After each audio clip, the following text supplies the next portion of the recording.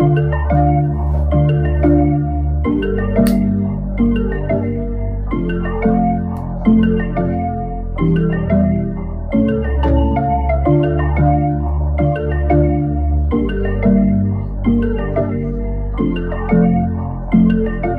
feel like I was just on another planet.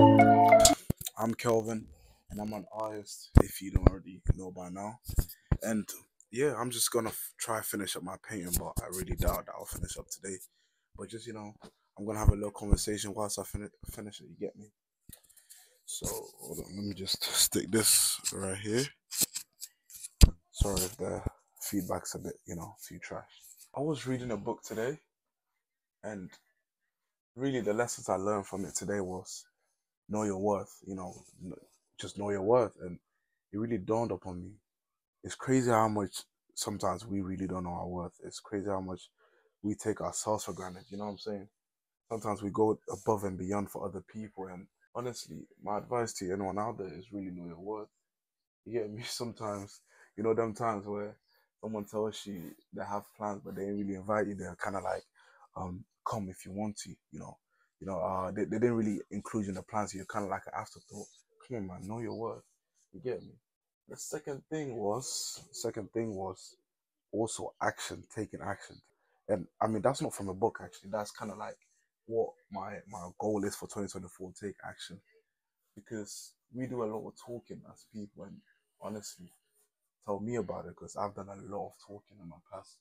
I'm gonna do this, I'm gonna do this new painting, I'm gonna take care of myself this time. I'm gonna start going gym more. I'm gonna. So my thing for this year is cut out the I'm gonna, kind of talk while when I'm doing it. Like I'm doing this. I'm going gym constantly, and I have been. I'm eating better constantly, and yeah, that's a bit sticky, but I have actually been eating better. You get me? Trying to be more healthy and stuff like that.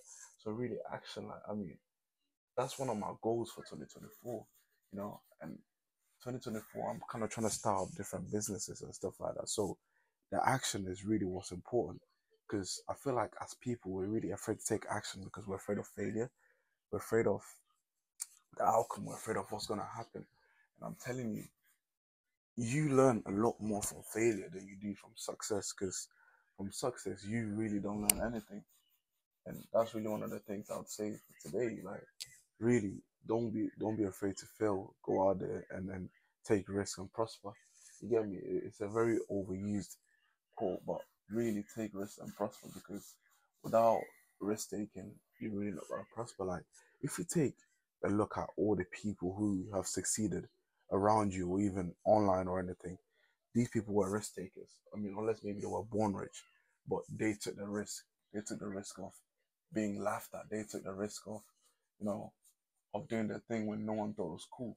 Like I see this thing, and obviously a lot of people have heard about it now, but it says everything is cringy till it works. You know what I'm saying? Like what I'm doing right now, I really thought it was quite cringy. I mean, before I started doing it, but if it starts working, you're gonna see people are gonna be like, "Yo, shit, oh fuck, yo, Calvin, that's my boy right there." Whatever, whatever. Get me? So really take risks. It's 2024, man. Get me?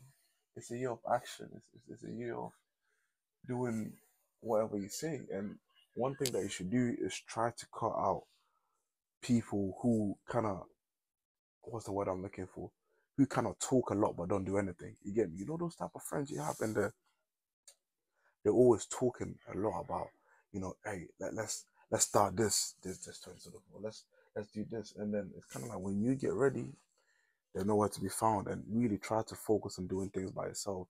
Learn how to do things by yourself, because if you try to rely on people, people, with people are always gonna fail you sometimes. So really try to learn how to do things for yourself.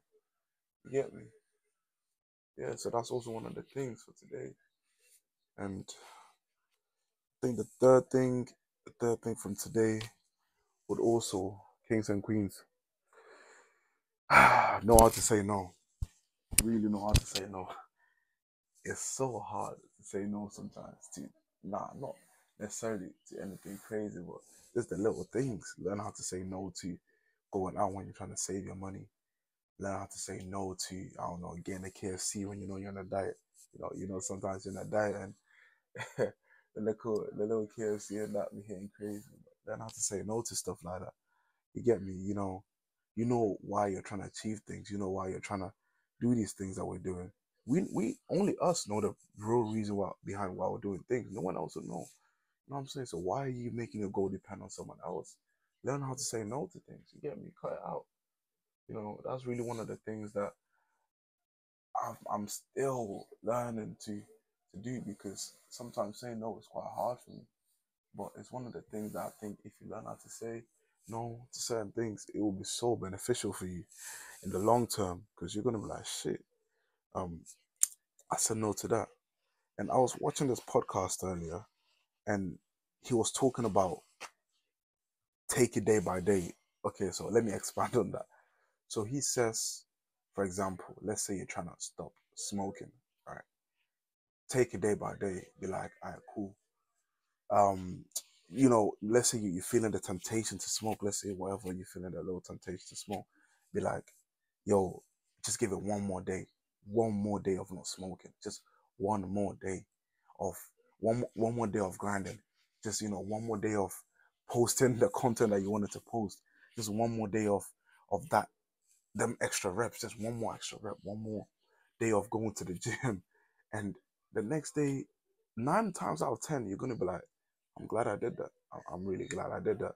And just that one more, you know what I'm saying? Because I'm telling you, just that one more extra thing could be what separates you from success and failure.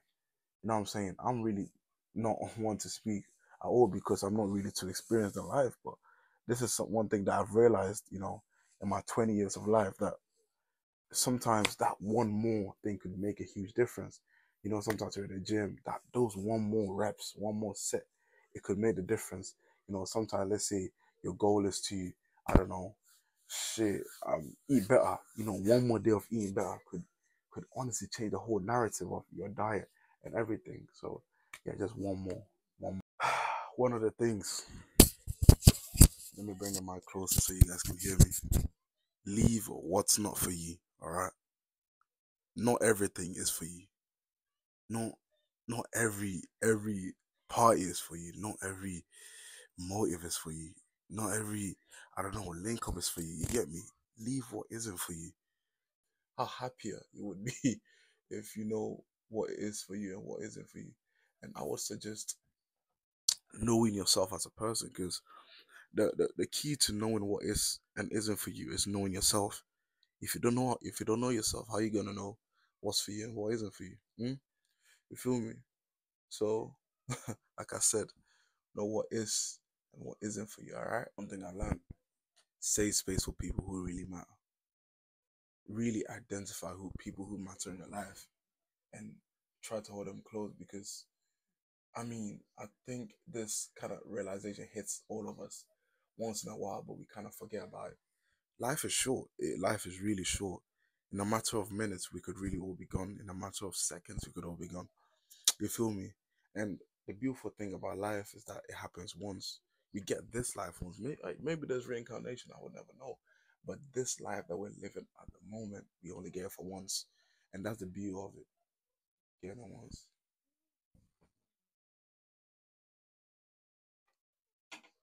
Things that I learned is that it is better to lose friends than to lose yourself. And this could also apply for family in some way.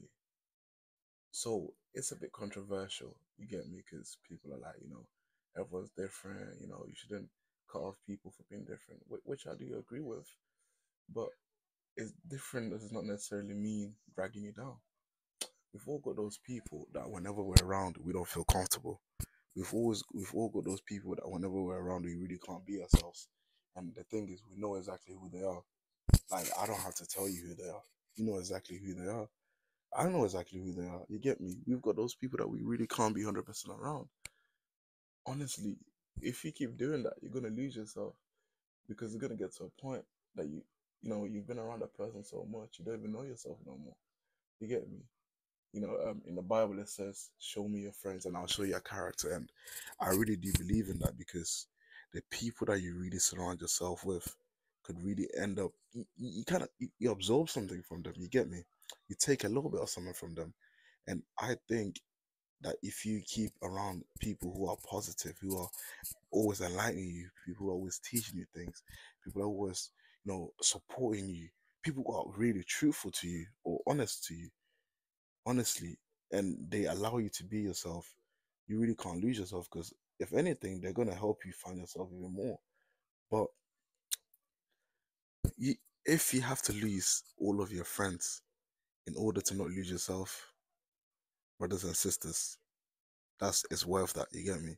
It's really worth not having any friends, yeah, and being lonely than having friends around you and none of them serve any sort of positive purpose to you or any sort of good thing to you. It's always negative, negative, negative.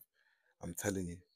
And you, you'd be surprised how many how many of these people that we have around us that are walking around us that we think, oh, it's just them, it's just them. That's just how they are. That's just how they are.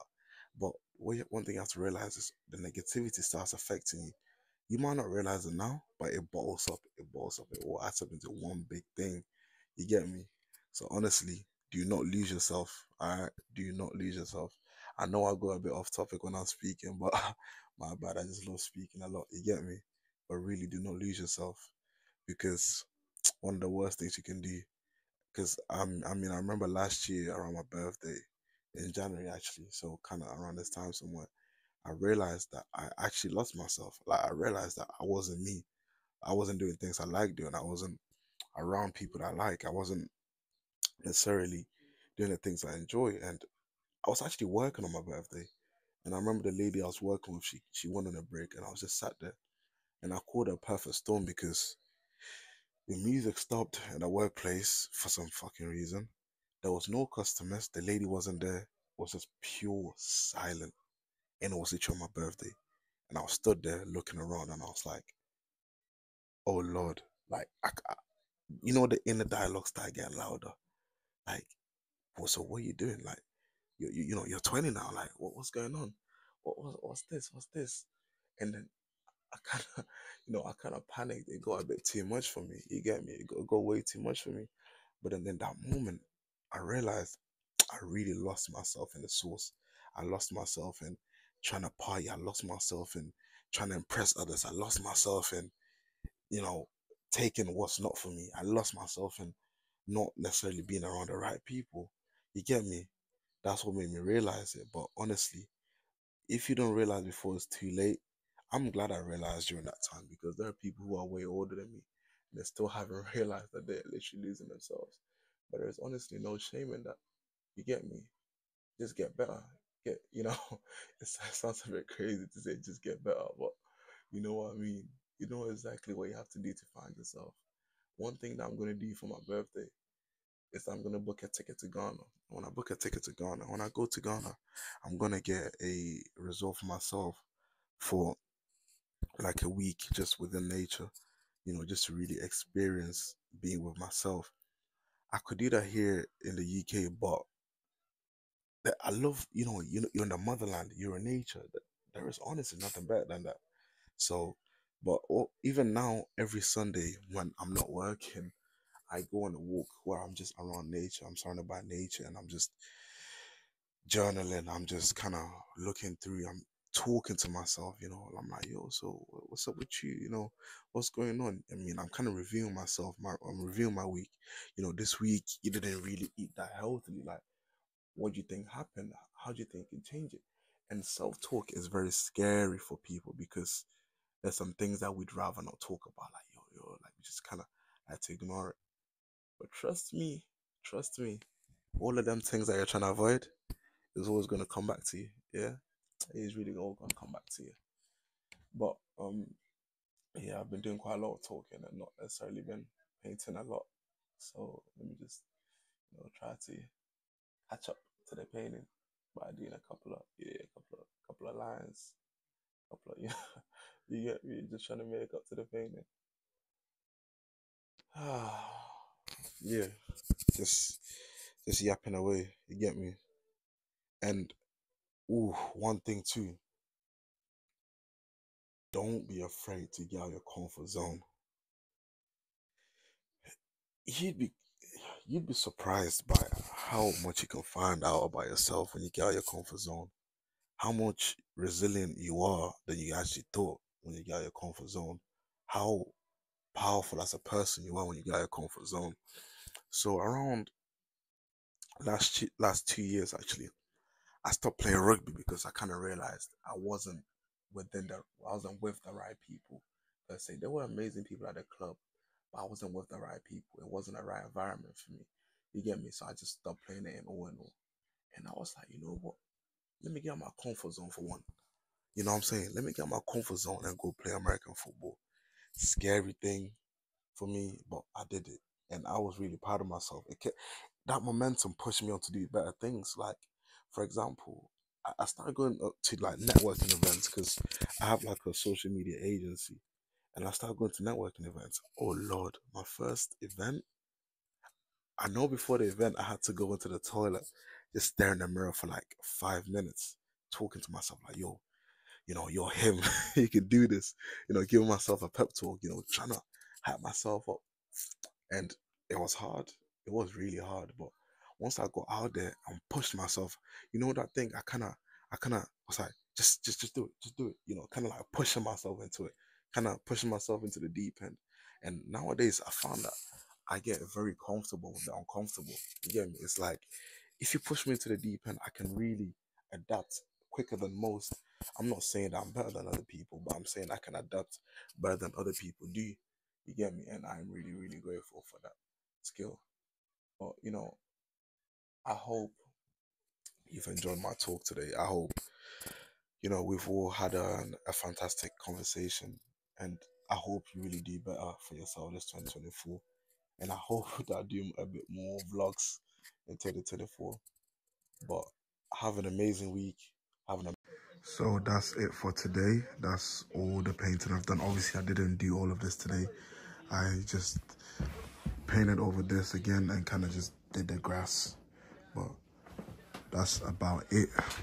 Said that I'm gonna go to bed.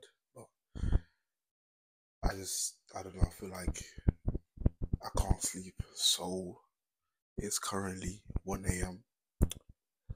So I'm gonna make myself a tea to help me sleep. These night shifts have been fucking up my sleep pattern. Alright. So what we're gonna have today, the peppermint tea. You feel me? I would honestly recommend this if you're, for them times when you want to sleep and stuff. This is honestly the best option. This little thing.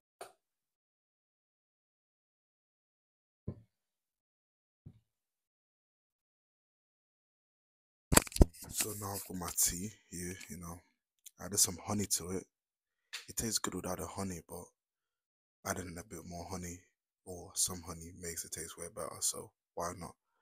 But now I'm actually gonna for real drink this and go to sleep. I might watch some like Family Guy and stuff, but I'm still gonna go to sleep anyway though. So have a good night, my people, or have a good morning wherever you are. Stay blessed, alright?